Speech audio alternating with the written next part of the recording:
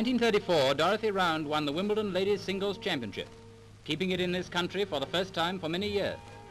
Twice she has been Australian champion, holder of the British Mixed Doubles Championship for the last 3 years, and she's represented Great Britain in the Whiteman Cup match 4 times.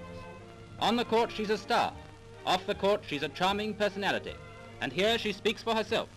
During the last few years, tennis has grown in popularity tremendously, and people everywhere are taking a much keener interest in the game, both as spectators and as players. You will all agree that the better you can play a game, the more you will enjoy it. And I'm going to show you, in the best way that I can, some of the do's and don'ts of lawn tennis, and I hope that you'll find these hints really helpful. Dorothy Round is certainly right when she says that lawn tennis has grown in popularity. Every year, the thousands who flock to Wimbledon to watch her and the other stars, among them so often Queen Mary and our late King, testify to the popularity of the game which has become worldwide. And how many of you who were there wouldn't deep down in your hearts admit that you weren't longing to be stars too, on the court, fighting for the championship?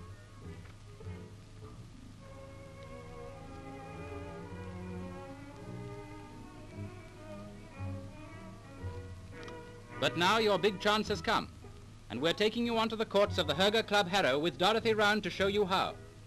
To play well, you must keep fit, and to keep fit, you must train. This is how Dorothy Round keeps that perfect, slim, supple figure.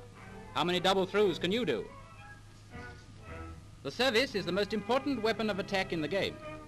As it happens, it's also the one stroke you can practice by yourself. So watch how Dorothy Round does it. Then take a couple of dozen balls onto the court and try it yourself. She stands sideways to the net, not facing it. She gets her pace by the full weight of her body, and not by the strength of her arm alone. First, she throws her weight back onto the right foot. Then, at the moment of impact, her arm is fully extended.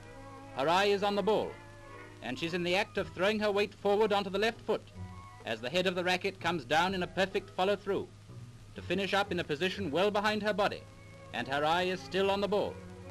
It's just the same in golf. The full weight of the body carried round in a perfect swing. Now watch the service through Dorothy Round's feet.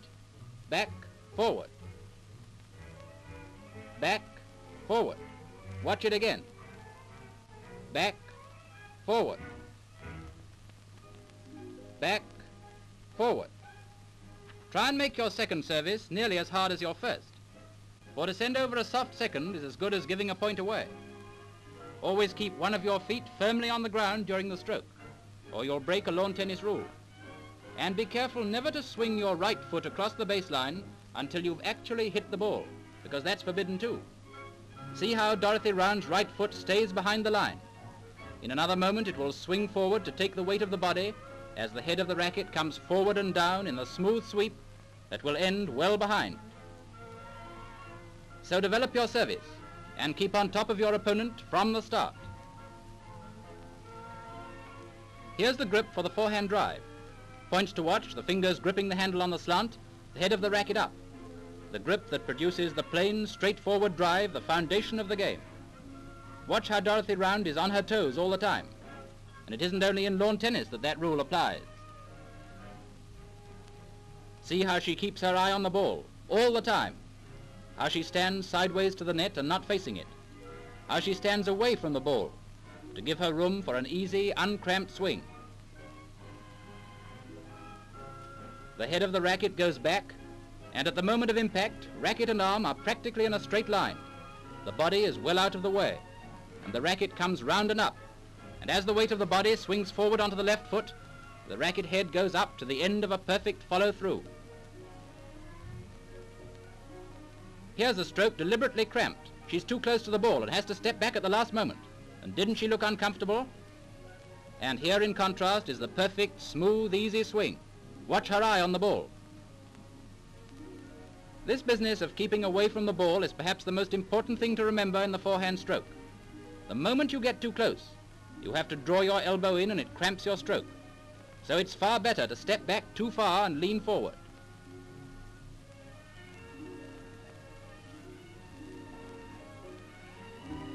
And here once again the camera catches the ball at the moment of impact.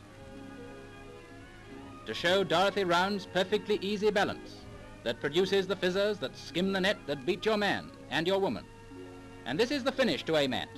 Full weight on the left foot, racket high above your head, and your eye on the ball. So here are the points to remember.